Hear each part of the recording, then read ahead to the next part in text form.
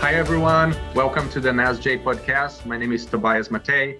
I'm the deputy editor of the North American Spine Society Journal, and I have the pleasure of having with me today Dr. Asa Peterson and Dr. Howard Place. They are the authors of an article recently published in NASSJ entitled Isolated Thoracic and Lumbar Transverse Process Fractures.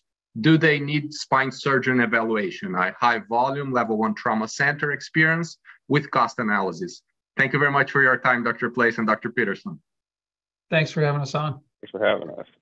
Would you like to give a brief introduction of your practice, Dr. Place, and maybe also Dr. Peterson? I know you're a resident heading toward a spine fellowship, so just to give you an idea of how this paper came about. Sure. So I'll go ahead and start. So I'm an orthopedic spine surgeon. I've been at St. Louis University for over 26 years, and it's a high volume level 1 trauma center. During that period of time, there's a lot of folks who get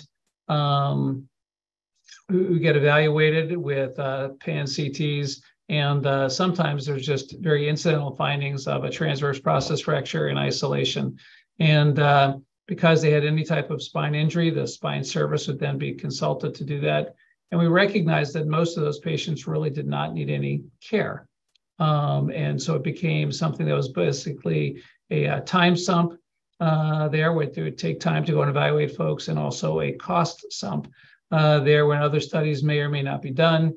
And then patients weren't getting mobilized, and they also would, their discharges to be delayed, waiting for the spine consultant to come by to say that, yes, this is something that did make a difference. So I think that's some of the background about how this all started.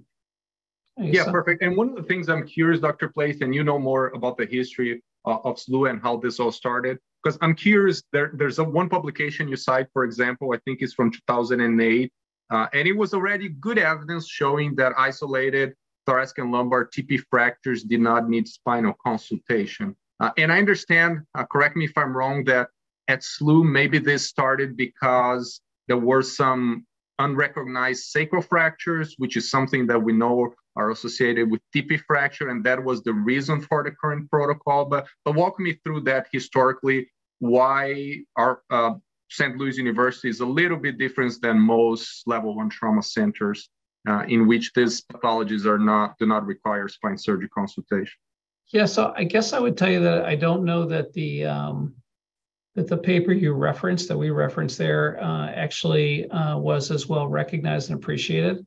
Plus the fact that, as you know, sometimes new information doesn't seem to be accepted readily, especially when there's a history of things being done a certain way. And we've had a lot of turnover, both in different trauma leaders over time. And that has, and someone comes from another institution and they say, no, we have to go ahead and get every one of these seen and evaluated. And I would suggest to you that it wasn't until we actually had enough of a challenge problem and enough people to kind of say we're wasting time that we could relook at this, and people then wanted evidence. And so that's why we repeated the study. Okay, I understand. And this is a unique study because correct me if I'm wrong, I think it's the first one in the literature to present comprehensive cost analysis of the consultation and additional imaging. So that's definitely something new. So walk me a little bit through the methodology and then what results you got, if you want to give us, our listeners, an idea. Sure. Asa? Yeah, so this is as a level 1 trauma center, St. Louis University has an incredible trauma registry.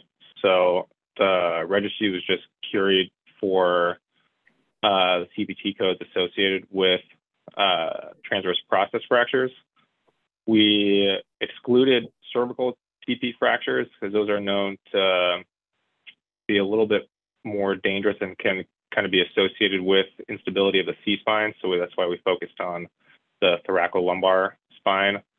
And so it's a very time-intensive study that took a couple years to complete, but we're looking at patients from 2012 to 2018 going through their imaging, their trauma CT pan scans and dedicated spine imaging, trying to assess if there was any additional spine injury in addition to a transverse process fracture that was called upon by our radiology colleagues. And so that's kind of the background as far as assessing the actual injuries. And then over that course, we found or only found 5 other quote unquote missed injuries by our radiology colleagues in the thoracolumbar spine, which were all treated non-operatively, which kind of lends more to the stability of these injuries. That 2008 paper also had data to support. And then just adding a spin on it, from a resident perspective, getting these consults was, especially in the middle of the night when you're busy on a polytrauma call or whatever, can be a difficult situation with a trauma team looking for answers, et cetera. And kind of wanted to see what the cost to the patient actually was for us to see them without, as Dr. Place had mentioned previously, really doing much for them.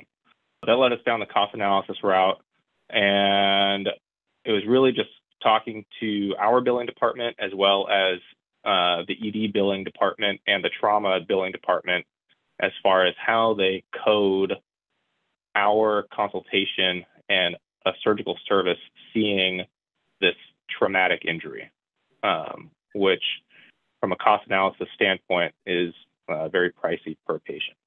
One of the things that kind of helped us identify this and isolated costs is we would be able to, the CPT codes initially had a code for transverse process fractures.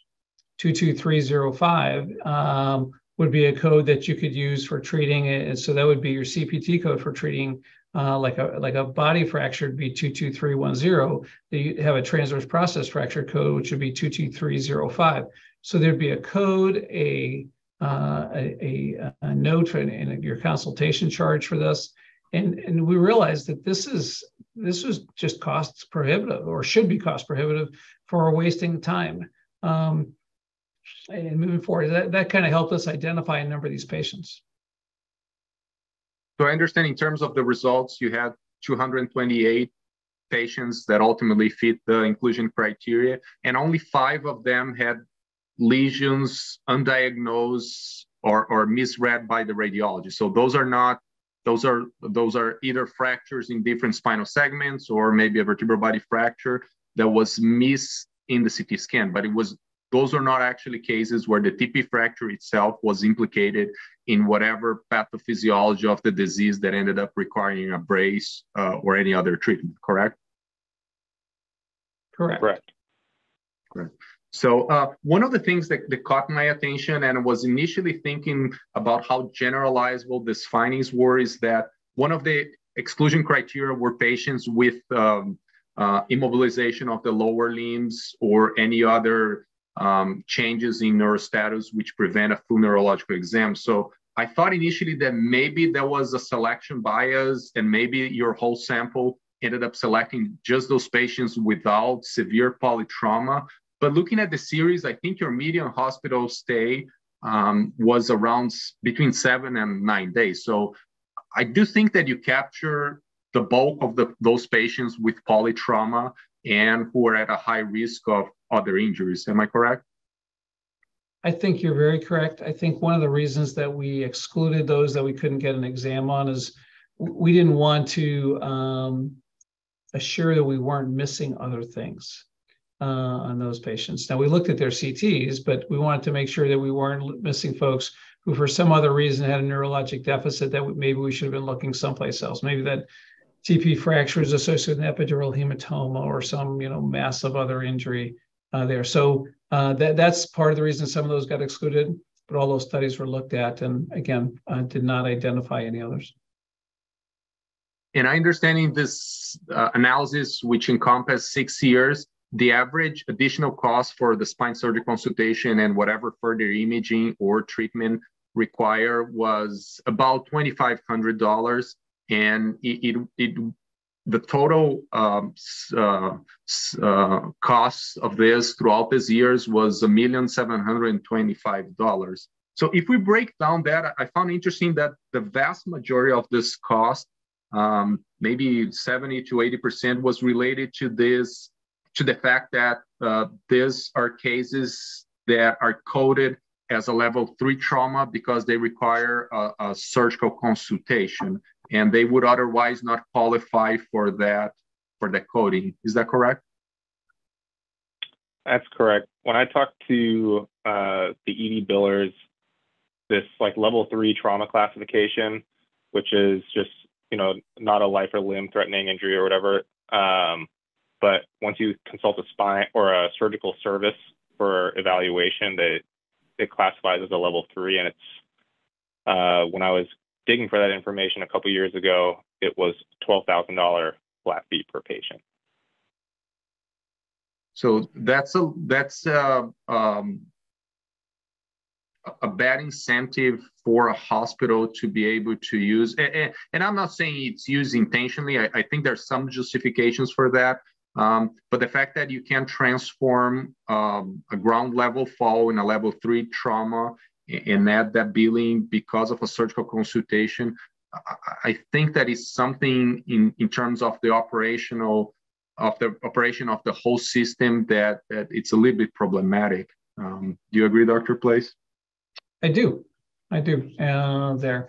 The other part of the cost estimate, Dr. Mattei, is that it really didn't take into account delays and time still in an emergency department for those evaluations. It did take into account delays in mobilizing patients there and the other impact on folks there. And so I think our cost estimates are really pretty low there when you look at the challenge. But if you add that level 3 trauma, that certainly does make up for that. But that's part of the process, right?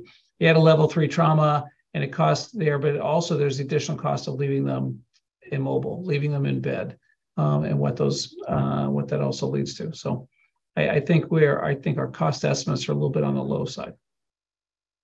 And it may be hard to quantify those variables, right? How can you quantify diverted attention from a resident who's seeing a polytrauma and at the same time he has 2 or 3 TP fractures to evaluate overnight? I mean, how does that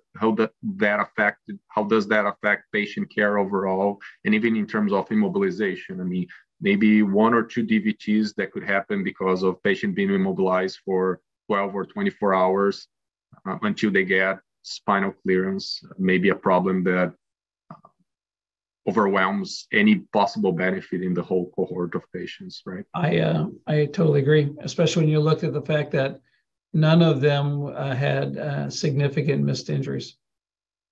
And I understand the whole justification about the TP fractures being a surrogate marker for other fractures. In some sense, I understand the justifications, but we don't get, for example, CTs of the head for patients without head trauma just because they had a CT of the abdomen demonstrating a fracture, and that tells it's a high energy trauma, and therefore there could be something in the brain.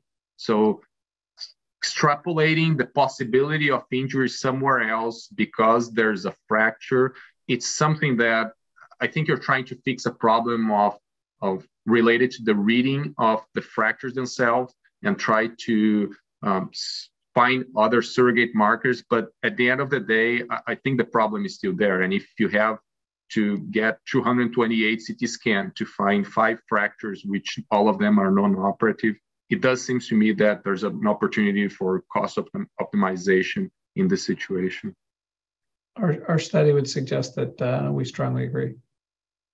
What do you think are the next steps, Dr. Place? Because I understand that, it's very good to have all this data analysis with the institutional experience and especially with the cost analysis. What are the next steps? And that serves as an advice for those who are listening and they may realize, oh, I work in a level 1 trauma center and we have the same situation.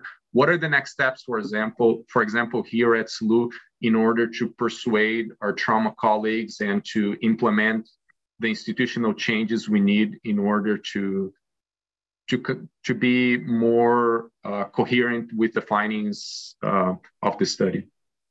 I think the next steps for us are going to include disseminating this information better. We talked about the challenge with that earlier reference. Really, it wasn't, nobody seemed to pay attention to the fact that this was unnecessary, but it continued.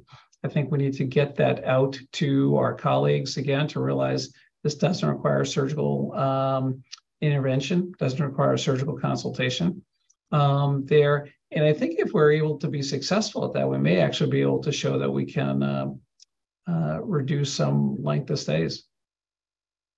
And I understand that this is somewhat a defensive medicine approach, right? I mean, if you show this, and someone may argue that in the past there was a diagnosis of an unstable sacral fracture associated with a TP fracture, the bottom line is that based on this data, it's not a cost-effective study to diagnose injuries somewhere else. Yeah, I think the injury you're looking at specifically is an isolated L5 transverse process fracture. But a CT scan that shows an isolated L5 TP fracture usually picks up the sacral fracture at the same time. And just to highlight to our listeners, I mean, we're not talking about TP fractures which involve the facet joint or other findings. TP fractures which are also associated with an increase in the interspinous process distance. So in this case, I think you were able to isolate only those TP fractures not associated with any other signs of instability, correct? Correct. Correct. Anything else you would like to highlight to our listeners? No, just I want to thank NASS for the opportunity to present our work and for you to be able to let us have a chance to discuss how important we think it is. Thank you very much, Dr. Place and Dr. Peterson. We appreciate you submitting your research to NASSJ, and we look forward to further research from the orthopedic department as submitted to the journal. Great. Thank you. Have a great day. Thanks, Dr. Mattei.